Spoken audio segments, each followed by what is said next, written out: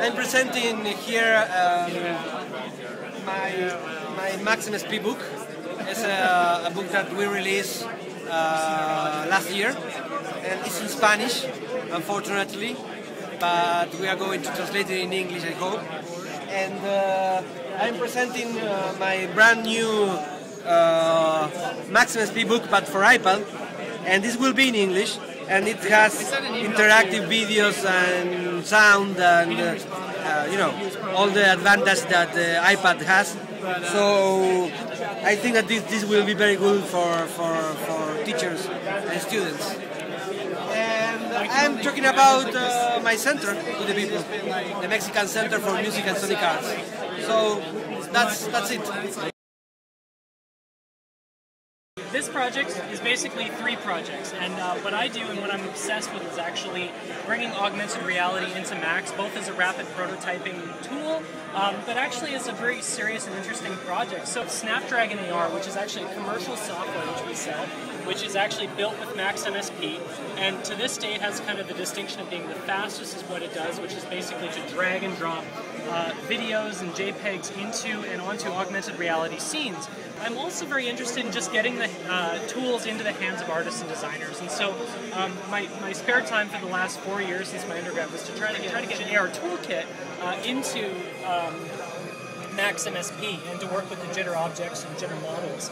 And now, so I built ARTK Multi, which basically just is a really simple form marker tracking, and that's the demonstration that you see here with different black and white markers, and you can superimpose a model on top of them, instantly in real time scale them, transform them, manipulate them however you kind of want.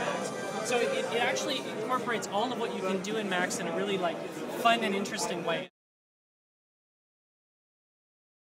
It's a project about how to use Max MSP in the context of design. So what I'm just showing here is maybe a couple of examples of how students have been using Max MSP. So here's more of a product design. This is a project here called Facebook Live, trying to bring Facebook in a physical way. Here is Twitter Clock, but all of that's kind of a design subjects, and we're trying to use actually Max MSP to prototype. Prototyping is very, very important for us. It's not have a finished product, it's still a prototype. So what I have my students doing that, what I've developed here is my Max patches, which is probably one of the things that's missing with Max. It's some sort of a theme-based approach to Max rather than an object-based. So what we have here is video, sound obviously, but very, very small amount of sound, drawing, text, global. We come here, sensors, metrics, grab, effect, computer vision, CD objects. You can start by looking at Max patches as application, ready-to-use applications that can do things immediately, trying like if it was a Photoshop or any other application, and then get to hacking those patches in order to do their own stuff. This is an application for kids to learn how to use video to make a musical video compilation. And it's entirely built in Max. As you can see, you have a bunch of video samples here. You can drag into some timelines you can then use to create a composition. We have all these different elements. For example, the rhythm element you can use to manipulate both the sound and the video into the creative composition with based on arbitrary samples. So you start out with very plain samples like a dog from YouTube. And then you go ahead and mix it with different samples to create a rhythmical or a bass, in this situation, a bass composition. And then you have a lot of different effects that you can use to make it even more, this is like one effect. Now we have a different effect. And yeah, basically there's so much opportunities to be really creative that we find that kids are really happy playing with it.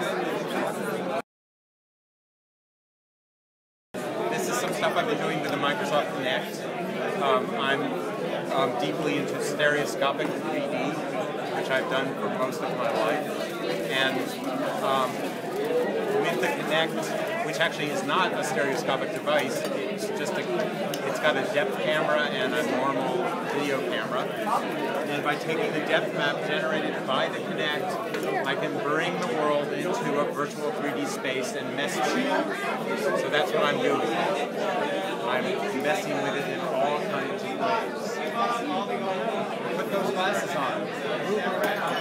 Every Final Cut season, before 10 licenses, it's like cash.